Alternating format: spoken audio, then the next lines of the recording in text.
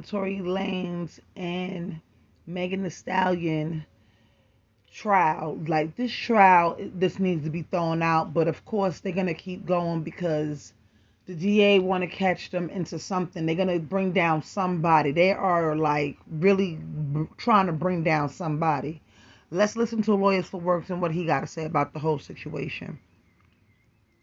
When the woman was near the gun, he said he saw what appeared to be two women fighting. If the prosecution does not call this man as a witness and they leave it to the defense to call him, that tells me a lot that the prosecution is not putting on the truth. They're just putting on an extremely one-sided version of the story. I expect them to call him. The other witness that's very interesting is the police officer, Detective Stogner, the lead investigator in this case. The prosecution is not calling him to testify because they're saying that he's on administrative leave. The defense is saying, wait a second, he's not on administrative leave. First you told me he's getting terminated. Now you're telling me he's on administrative leave. The defense is obviously building the case that this was a shoddy investigation, that we need to know about why this guy's not available, not testifying, why he was either fired or on administrative leave.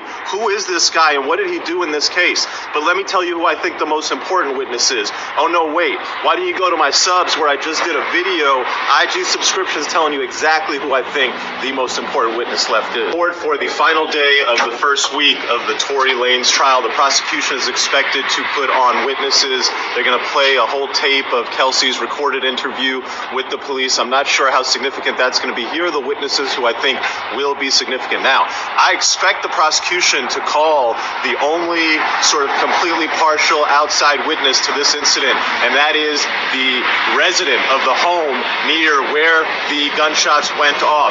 That individual said he heard things. He said he saw the muzzle go off when the woman was near the gun. He said he saw what appeared to be two women fighting. If the prosecution does not call this man as a witness and they leave it to the defense to call him, that tells me a lot that the prosecution is not putting on the truth. They're just putting on an extremely one-sided version of the story. I expect them to call him. The other witness that's very interesting is the police officer, Detective Stogner, the lead investigator in this case. The prosecution is not calling him to testify because they're saying that he's on administrative leave. The defense is saying, wait a second, he's not on administrative leave. First you told me he's getting terminated. Now you're telling me he's on administrative leave. The defense is obviously...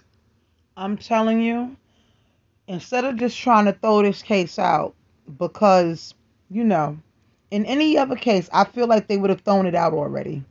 But because, of course, minority figures is up for grabs, we're going to keep this case going, of course. And they don't want to look stupid neither.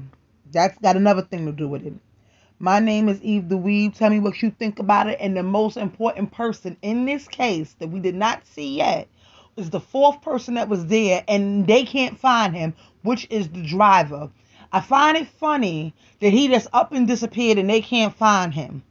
But my name is Eve the Weeb. Please like, share, and subscribe. Tell me what you think about it in the comments, YouTube. I gotta go later.